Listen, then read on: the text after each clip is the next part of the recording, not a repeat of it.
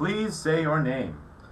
John. Okay, and where are you from, John? I'm from Houston, Texas. Okay, and what college did you go to? I went to Texas A&M University at Corpus Christi. Okay, and you also have a teaching credential, is that correct? That is correct. From the same university? Yes. Oh, cool. And how long have you been in Korea? Been in Korea for 7.5 months. Okay, and why did you come to Korea? I came to Korea because there's a lot of opportunities open for teachers over here. The teacher shortage in America, well, there was no teacher shortage, but over there it was very difficult for me to get a teaching job with my certification, and I had a professor tell me about what was going on in Korea, so I looked into it and found some very interesting opportunities. Okay, cool. And what are some of the good things you've had with your Korean experience so far? Well, I mean, it's a huge culture change, and that's always a good thing. You get to meet new and interesting people who are just like you at your workplace, where you go and hang out and meet new friends. That's one of the big positive things, is that you meet a lot of people who are just like you, have a lot in common with you, and you can forge friendships really fast here. Okay. What are some difficulties you've had here in Korea?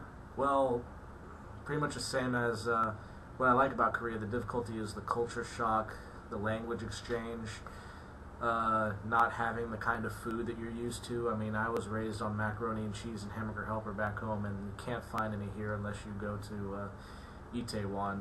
Yes. But that's the big thing, is that, you know, there's a lot of food that you can't get here, but there's all the famous fast food chains, and they're fine here. But just the biggest thing is the language exchange. You do get stared at a lot, but especially me, because I mean, I got the blonde hair, and you know, I mean, it's very odd for, you know, people to see that around here. So that's a difficulty, and also some of the culture can be a bit, you know. You want to elaborate on difficult culture? Well, like in the workplace. Okay, yeah, expand on that. People want to know this stuff. Well, you know, they kind of expect you to be a perfectionist. That's big here. You know, I mean, you have to do everything correctly, and you know, cross every T, dot every I. But I'm sure that you're going to get a lot of that in the paperwork coming here. But but it is a good thing. But it makes you much more diligent, makes you a harder worker. But also, I think that the fun times and the good times outweigh the stressful times that you'll have here. Okay. Is there anything that you miss from back home? You already mentioned some food items. Anything else you miss? Real golf. Oh yeah, you're all about golf. Yeah, I was a professional back home, but it's super expensive here from what I hear. So they have screen golf, which is, you know, fine. And it's like Wii golf, you know, in super mode. Pretty much, it's like golf for vegetarians. Okay. But I miss that. I miss well, you know, I miss my family, my friends back home. But I still keep in touch with them. Facebook's a lifesaver.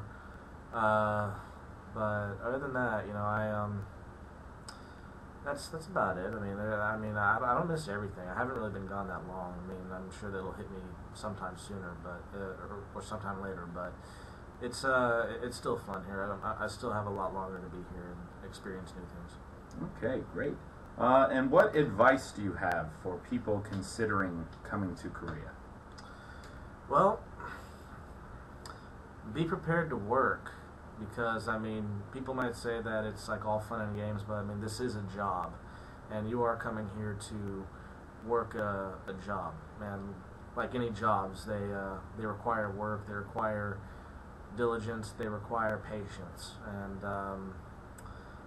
other than that, be prepared to be dropped into a world completely not your own, especially with the language, the culture, the people.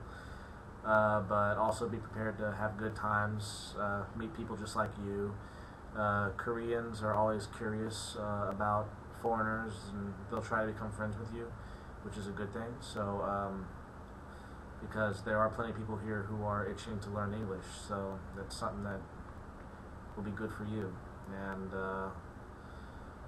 well, that's preparations. You know, be sure to bring only the stuff that you need, and if you're like anywhere from the American South, like I am, I'm from Texas, bring some warm clothes. Yes. Because it gets pretty cold here. Yeah, I mean, it's Siberian winter. I mean, it's like, the end of summer right now, but it's actually starting to get kind of cool outside during like the night. So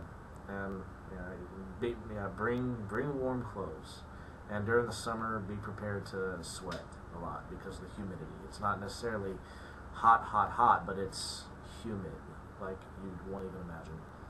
Okay.